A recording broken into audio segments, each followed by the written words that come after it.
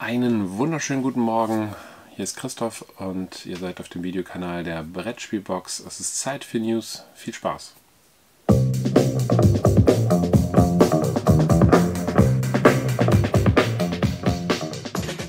Heute kurz und knackig, deswegen gehen wir direkt los. In der Kolumne das Thema Lokalisierung und es gibt auch wieder was zu gewinnen, nämlich zum einen das Insektenhotel und von Stefan Dora Valletta. Was ihr machen müsst, guckt euch die Kolumne an, beantwortet dort die Frage, die ich dort gestellt habe und ihr seid dann in der Verlosung mit drin.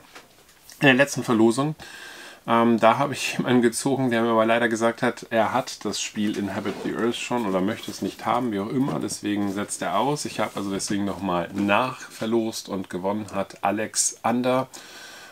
Ich schreibe dir noch einen Kommentar rein und dann solltest du das Spiel bekommen und wir tauschen uns da nochmal kurz aus. News. Der deutsche Nachwuchsautorenwettbewerb, das ist ein Wettbewerb, wo es um ein Stipendium geht mit über 4 Wochen, wo man das Autorendasein eben halt auch besser kennenlernt, indem man ein Spielwarengeschäft besucht, wenn es dann wieder möglich ist und dann mitarbeitet, beim Autor mitarbeitet etc. Der ist jetzt online gestellt worden, da könnt ihr euch jetzt bewerben, da die Göttinger Autorentage ja leider ausfallen, wird das alles online stattfinden, aber ja, dürfte vielleicht für den einen oder anderen Nachwuchsautor, und Nachwuchsautor heißt jetzt nicht, das dürfen nur 19-Jährige sein, vielleicht interessant sein. Ich überlege gerade, nee, in den letzten News hatte ich es noch nicht drin. Chili Island ist ein neues Label, Verlag weiß ich gar nicht, aber ein neues Label, was von Queen Games ins Leben gerufen worden ist. Hier geht es um kommunikative Spiele und die ersten beiden sind auch schon direkt angekündigt. Wird dann, ich bin mal gespannt, wie sich das auswirkt, was dann zukünftig unter dem Label Queen Games und was unter dem Label Chili Island herauskommen wird.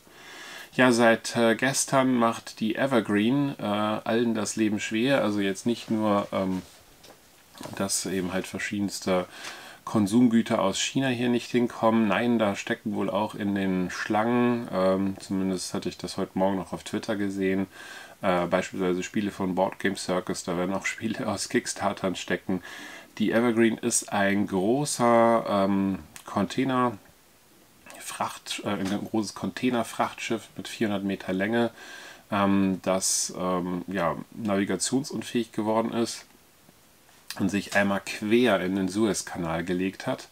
Und jetzt steckt sowohl vom Norden wie aber auch vom Süden, und vom Süden ist für uns noch interessanter, weil die Schiffe kommen dann alle meist aus China oder aus Asien heraus, eben halt ein riesiger Stau von über 100 Schiffen, weil diese Evergreen eben seit 24 Stunden dort nicht wieder gedreht werden konnte. Die hat sich da aufgrund von Stromausfällen ist da irgendeine Navigation auch ausgefallen und dementsprechend ist das Schiff dann ja so seitlich in Schlingern gekommen und in diesen Kanalmauer, in diesen Kanalbereich hineingefahren und hat sich da festgegraben. Ich bin mal gespannt, wie das jetzt zu lösen ist, weil rund unten herum ums Kap der Guten Hoffnung, ich glaube, das heißt Kap der Guten Hoffnung, da also Kapstadt herum, da dauert die Tour natürlich deutlich länger, wird auch deutlich teurer wegen des Spritverbrauchs etc. Ja, mal gucken, was dabei rauskommt, aber auch sehr spannend, wie Brettspiele eben halt durch solche Ereignisse mit beeinflusst werden oder zumindest dass Brettspiele hier hinkommen. Im Crowdfunding-Bereich. Corona nervt ist ein neues Spiel von H2O, die 2019 war es ja schon, ihr Erstlingswerk herausgebracht haben. Da ging es damals um ein Städtespiel und Corona nervt ist von einer 8-Jährigen, was dann redaktionell nochmal überarbeitet worden ist. Ist schon bereits finanziert, aber ein ganz witziges Kartenspiel. Dann ist Fjords neu herausgegeben worden, ist überarbeitet worden. Das Spiel gibt es ja schon länger, ich glaube seit 2007, wenn mich nicht alles täuscht. Und das ist auf Kickstarter online gegangen, wo es eben halt darum geht, Wikinger, die sich da dementsprechend ausbreiten. Floriferous, ich hoffe, ich habe es richtig ausgesprochen, ist nämlich der geistige Nachfolger von Herbaceous.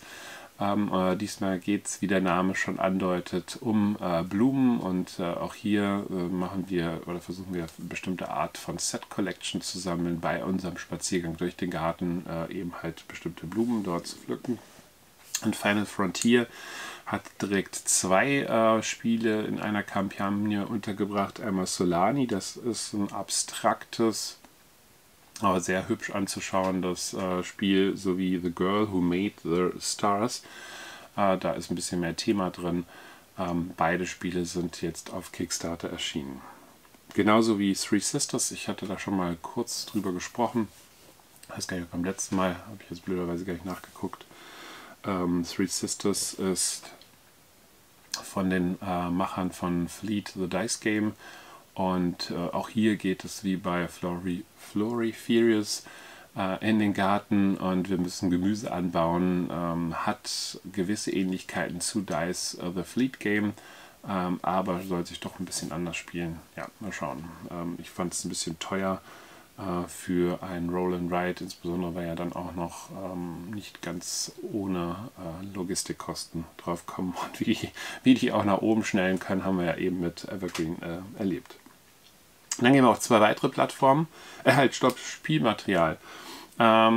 Es gibt ja den Kanal Spielmaterial.de, die haben auch eine Kickstarter-Kampagne gestartet und da kann man verschiedenste Miepel bedruckt ebenfalls erwerben, wenn man sein Spiel halt aufpimpen möchte oder aber für alle Nachwuchsautoren, die eben halt hier auch an Spielmaterial herankommen wollen, die haben die Möglichkeit bei Kickstarter dabei zu sein. Und jetzt gehen wir auf die andere Plattform, nämlich GameFound. Da ist das zweite große Spiel gestartet, nämlich Robinson Crusoe, die Collectors Edition plus das Adventure Book.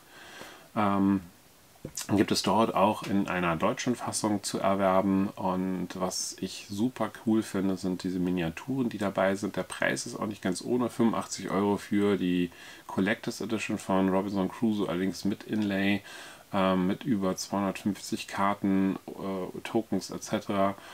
Und das Adventure Book kostet, glaube ich, 30 €. Nochmal Add-on drauf. Also alles mal 115 € plus Porto kommt ja auch noch drauf. Also sind wir bei 138 €, die man für dieses Bundle dann auf den Tisch legen muss. Nicht ganz ohne. Ich bin noch am Zögern, aber ich warte jetzt auch noch mal auf die Stretch Goals. Da kommt alle 2 Tage ein Stretch Goal für das Hauptspiel. Das sind wahrscheinlich irgendwelche Resin-Gebäude. Jetzt haben sie zum Beispiel das Hauptquartier oder vielmehr das Camp in einem 8-teiligen zerlegbaren Modul hineingepackt. Blende ich euch hier auch noch mal ein. Das sieht echt klasse aus. Und an den geraden Tagen, also gestern eben passiert, weil der Tag 2 angebrochen ist, geht es nochmal um die Aufwertung dieses Adventure Book. Da sind 50 Szenarien drin, die man eben dann spielen kann. Und ja, also hört sich interessant an. Ich bin noch so ein bisschen am Hadern mit mir, ob ich das machen will oder nicht. Ein weiteres Roll-and-Ride-Spiel ist in der Spieleschmiede gestartet, nämlich Paper Dungeons von Meeple BR. Sieht auch sehr spannend aus. Das ist so ein Dungeon Crawler, wo wir eben halt mit verschiedenen Karten in einen Dungeon hineinlaufen müssen. Natürlich, es kommt auch ein Drache vor, Schätze etc. Sieht schon mal sehr, sehr klasse aus. Habe mich gefreut, dass das auf Deutsch übersetzt worden ist. Meeple BR ist also gefühlt in der Öffentlichkeit ein neuer, wahrnehmbarer Verlag aus Brasilien. Die sind natürlich schon ein bisschen länger dabei, aber mit diesem Spiel ja, mal sehr gespannt. Events. Ich hatte ja eben schon gesagt, das Göttingen Autorentreffen fällt definitiv aus. Aktuell basteln die Macher an einem digitalen Ersatz. Wie und in welcher Form, das wird noch bekannt gegeben. Aber ja, leider können da Autoren eben halt Verlagen nicht ihre Spiele präsentieren. Da wird es sicherlich andere Möglichkeiten geben. Amigo hat angekündigt, das Spielefest soll, wenn alles glatt geht, im September wieder in Köln stattfinden. 24. 25. ist da, glaube ich, das Datum. Und aktuell findet aber die Quali komplett online statt. Sollte bis dahin es nicht möglich sein, mit einem vernünftigen Hygienekonzept eben das Spielefest in Köln stattfinden zu lassen, wird es da auch wahrscheinlich eine Online-Alternative geben. Genaueres wird man dann noch bekannt geben. Das waren die News, jetzt geht es noch in den Ticker, ein paar neue Spiele und viel Spaß.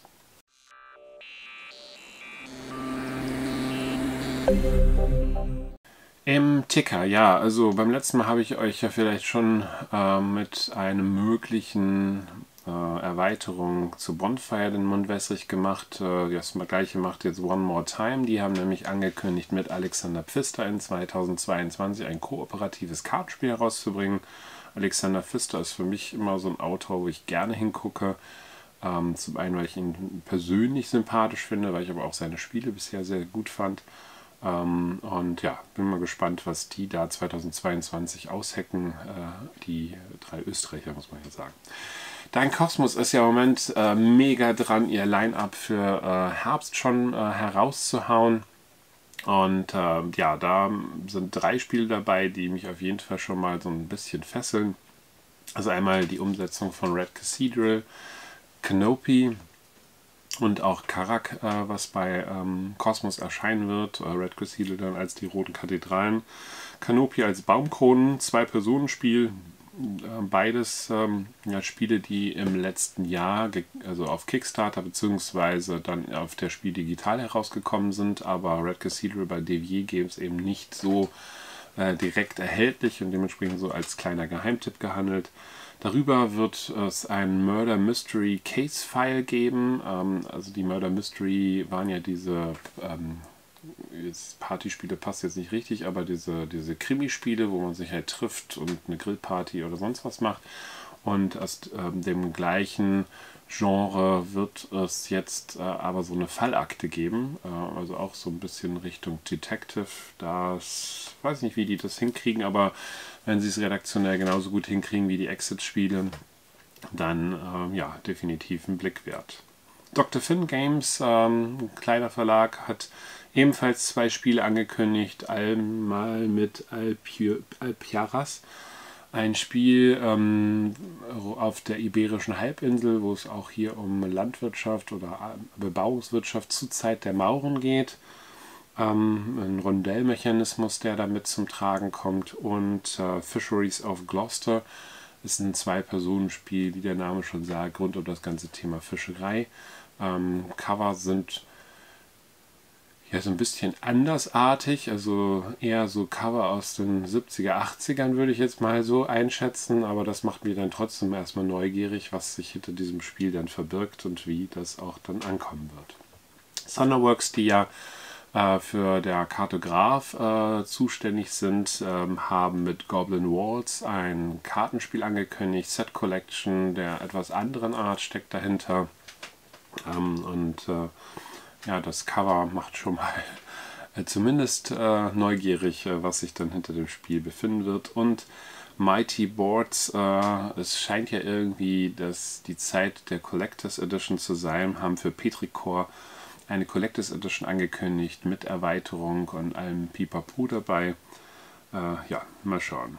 Call of Killforth wird einen 3. Teil bekommen, der auch standalone spielbar ist. The Fantasy Quest heißt das Spiel. Auch wieder so eine große Schachtel, die man da eben halt erwerben kann. Und Boardgame Tables wird das Factory Runners von Quali jetzt neu herausbringen, im neuen Design. Das war ja dieses etwas verrückte Spiel, aber mechanisch und ja doch taktisch gar nicht so schlecht, wo man eben halt verschiedenste Pipelines, Stromleitungen etc. zusammensetzen muss, um eben halt eine funktionierende Fabrik zu haben, also Aufgaben eben halt erfüllen muss. Und last but not least, Cthulu Wars ist jetzt angekündigt von Pegasus, wird erscheinen. Ich habe einen Preis von knapp 150 € gehört, also auch nicht ganz ohne.